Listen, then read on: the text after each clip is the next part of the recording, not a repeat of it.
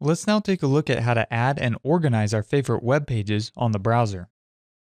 To get to the favorites, just click on the star at the top right. Make sure you have the Favorites tab selected at the top. I'm going to click this icon here to lock the Favorites menu to the left side of the browser. The Favorites menu gives you the option to organize your favorites in the folders. If you would like to add a site to your Favorites menu, just navigate to the site and then click on the Add to Favorites button. In the window that opens, we can choose to change the name and the location where we are going to save it. I'm going to shorten the name of this site to just CNET. For this website, I would also like to create a new folder that is more related to the website.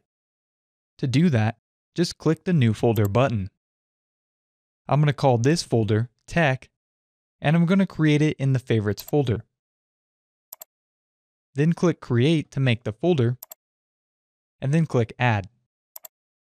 Now you can see that the folder called Tech has been created, and when I click on it, you can see the website that I just added. If I want to better organize my favorites, click the small arrow at the top and choose Organize Favorites. From here, we can choose to create a new folder or move, rename, and delete a folder. When you are done organizing, click Close. While we are in here, let's take a look at the History tab. This is where we can look at the websites that you have previously viewed. You can sort the websites by clicking the drop-down list at the top and choosing one of the options.